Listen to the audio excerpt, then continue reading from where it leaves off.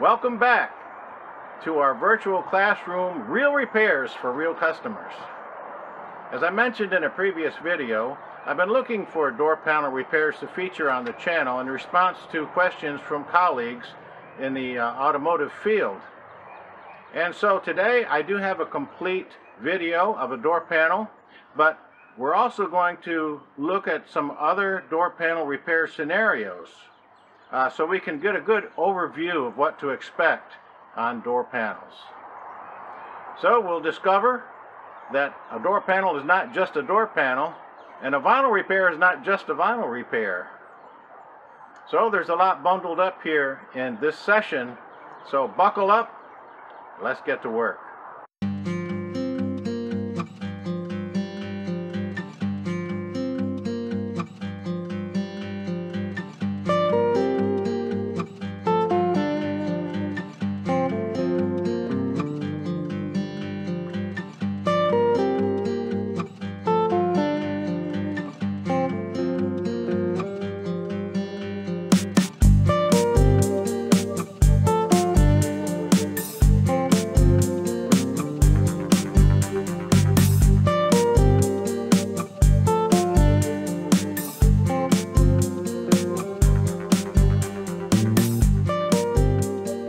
First of all, let me give a brief answer to a question on the foam steering wheels, and that question is, what do you do when there's material missing and there's a deep hole like this? Normally, we're using a gray scuff pad and acetone to restore the contour on the steering. And it may take a leap of faith on your part, but if you bear down with successive applications of acetone and the gray scuff pad, you can wear this steering down to a nice contour. Yes, it will be thinner here in this area, but it will be graduated around the curvature of the steering wheel. In fact, some steering wheels are made fatter in some areas and thinner in others. It will take all the effort you have to get this down to this point. But the beauty of this is you've had to use no fillers, and all you've had to do is resurface the steering wheel and retexture. So I think this is as fast as you're going to get back to that factory look. Now, this door panel was damaged by a glass installer, so I like to document the progress with a couple of pictures so that the installer has a record of it. We know this is vinyl because it responded to the heat that we applied, and all of those raised spots laid down. The only thing that did not lie down properly is where there were actually cuts in the vinyl. So that's why I took this picture, so that they could see that they actually cut the vinyl, not just wrinkled it. We do learn a good deal from this picture, however. As is typical with the foam-backed vinyls, we did get some grain imprinted where we just pushed our random grain pad down to flatten it. But notice that the heat from the heat gun also bled the grain away from the original vinyl. That means that while we're using the heat method, we will always have this ring around our repair. This little area where the vinyl is not hot enough to be grained, but yet it is hot enough to bleed the existing texture away. Therefore, we're going to have to use a cold graining method to blend this panel. Now, you wouldn't do this, but hypothetically, you could spray with a canned spray texture. That would look like poo, and no one's going to be happy with that. You might be happy with it, but certainly no one else is. No one else is going to be happy with your poo. That's a fact of life, isn't it? So you could pass that on to your grandchildren and create yourself quite a legacy with that one.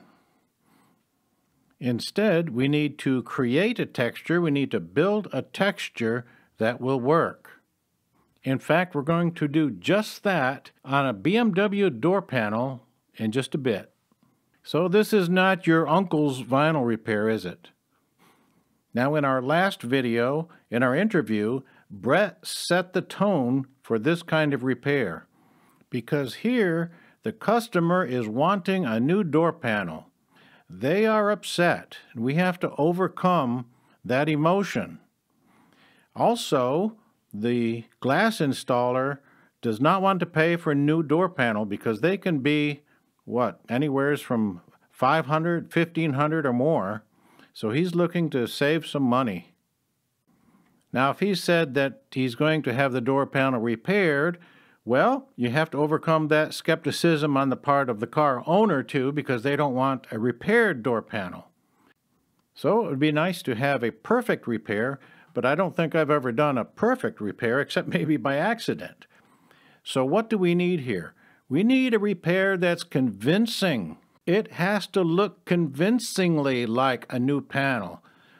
Convincing enough to overcome that hurdle that is the car owner's emotions. Convincing enough that they will sign and authenticate that invoice that you're going to send to the glass installer. And the glass installer gets this photograph for his records, and he's relieved too. We're doing a walk around for our next door panels to repair. These are on a brand new car that just went over to the window tint shop, and they've burned up the door panels. To be sure, this lady wants brand new door panels. Of course, a pre-inspection walk around with the video is a good idea for any retail job. We can see what the heat gun did to the door panel, so the heat gun repair is out of the question.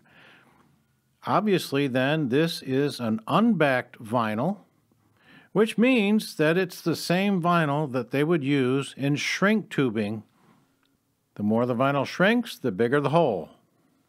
So for this damage, I used a clear, flexible gel because it's stronger than the black, but the black gel I apply in dots, like freckles, to get the texture started. Then I can sand that texture with 400, and I have a good starting texture now upon which to get a spray texture blended. In our last interview, Mike stressed the importance of masking, maybe a little over masking even, since we're just blending a small spot here, but it's a brand new car. We want to stay that way. Again, we want to be convincing because this lady wants a new door panel here. What was good about this one is that with the window up, you can't see anything was the matter with it. This corner was touch and go, and if I did any more than that, I would have got in trouble. I created a pre-texture with the black gel and a probe, and then spray textured without doing anything further, and thankfully that did the trick. Now, I was debating for quite some time whether to even use this next BMW door panel repair because, as you can see, there's a drop of sweat on the lens. This was in the middle of the summer when it was scorching hot, and I can't see in the viewfinder anyway when the sun is full out, so I didn't know what I was filming, just pointing the camera in that direction. So I still think that we can learn something from this door panel, so forgive me for the blur in the lens. When it looks like vinyl but doesn't respond to heat, that's a good indicator that it's likely a urethane, a polyurethane, which is not a thermoplastic. Not to be confused with TPU, which is. However, with PU, often we short the polyurethane designation to just urethane, and that is not meltable, not workable. You can see the same thing built up on this Cadillac door panel. So we have to cut this off. We have to cut it away, or it will forever be built up inside our repair.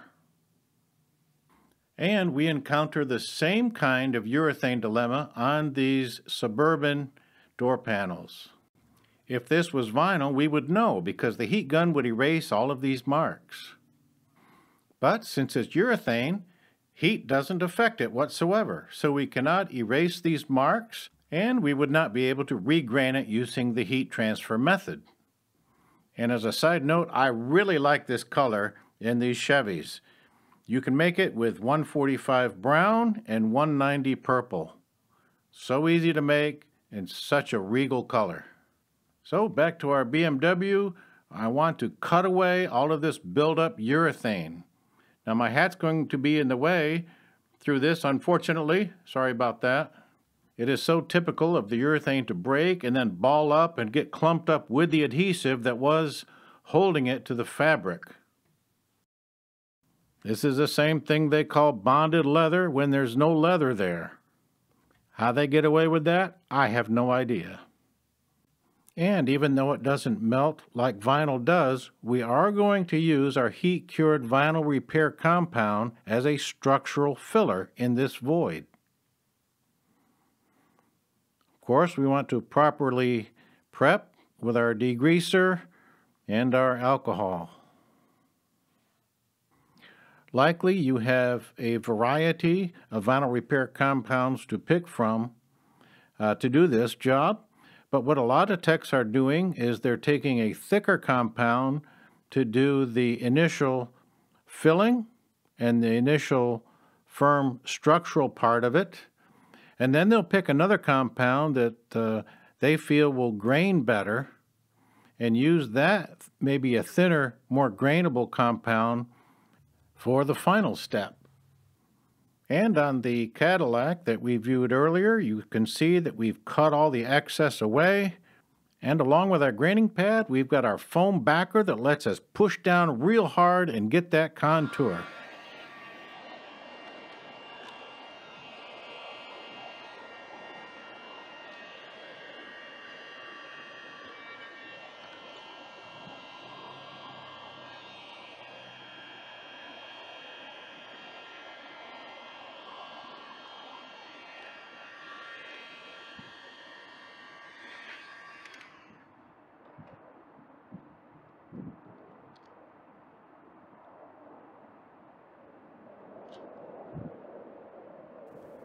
So how far did our first application take us?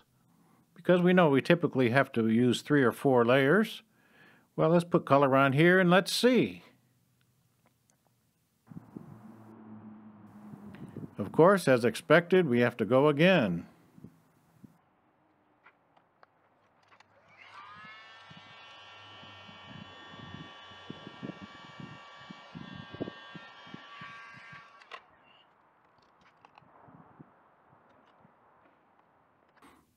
And checking progress.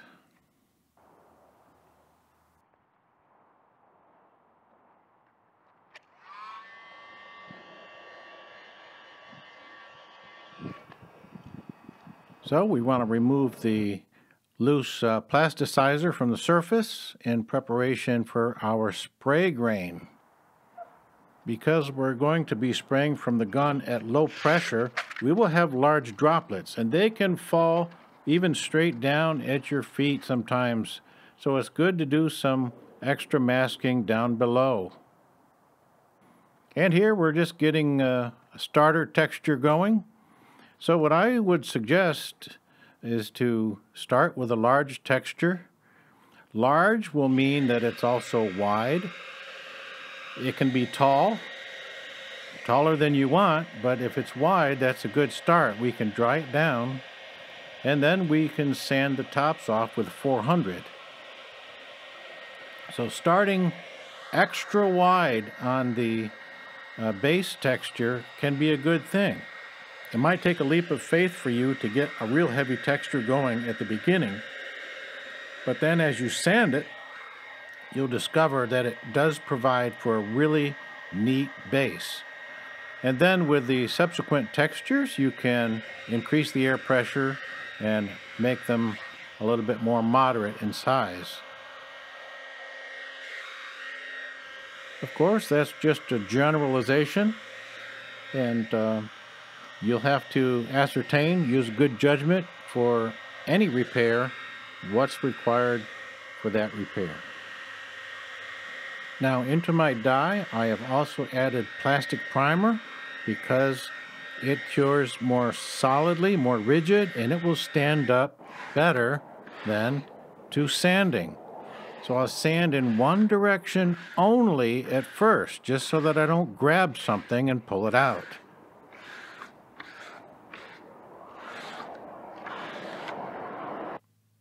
Then we can use a rag with some alcohol, not fully wet, just damp, as a tack cloth to get off all the sanding dust.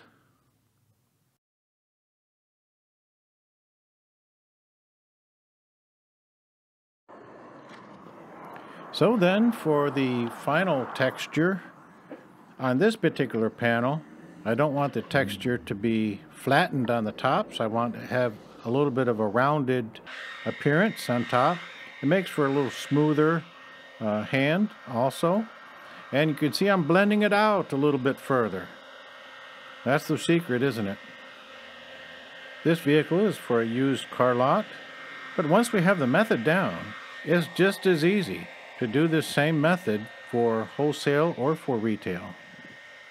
And as a final touch, we can ascertain what kind of general sheen that we want overall. And that will help bring everything together. And fortunately for our team, I took the final picture with my cell phone camera. And how did the Cadillac turn out? Maybe not quite as good, but hey, they'll like it. And let's close out with a little tech tip about this kind of key fob. Of course, when they go bad, the first thing you'd like to check is the battery. With a new battery, the next thing you'd like to check has to do with these rubber buttons. The underside of the rubber buttons contains an electrically conductive coating. If that coating is worn off through use, then it will not complete the circuit on the circuit board. So each button would connect the two traces you see here on the board. You can test the functions by tapping with a conductive tool like I'm doing here. So if your doors lock and unlock, your trunk opens and the horn beeps, your unit is good. In most cases, this simple test will save you a lot of money because you do not need to buy a completely new expensive key fob and have that programmed. You can simply buy the replacement case, which contains the new rubber buttons with the new conductive surface. And that is only a couple of dollars. And as always, thank you for your interest in better repairs, and we'd look to see you on the next video.